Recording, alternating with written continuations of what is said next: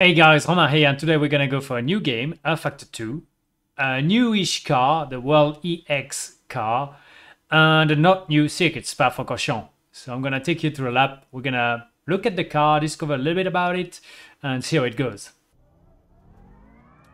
On to the pit lane. It's a long pit lane. Oh, we were parked quite at the back. Anyway, here we go.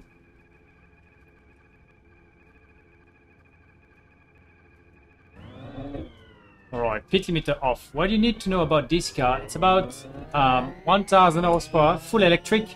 So you're gonna see the speed is super high. Look at this. We're gonna get 300 before.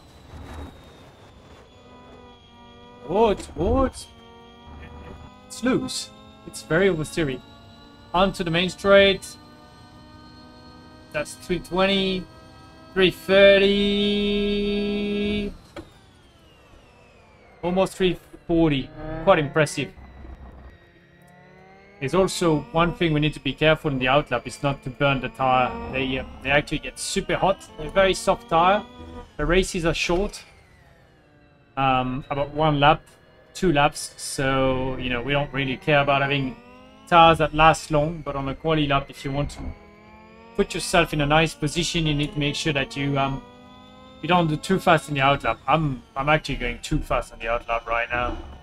But anyway, I'm enjoying driving the car, which is the most important part.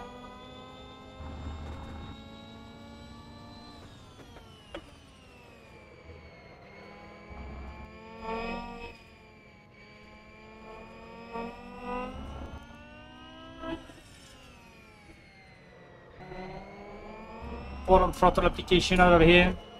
Small lift, full on throttle, big straight line coming in.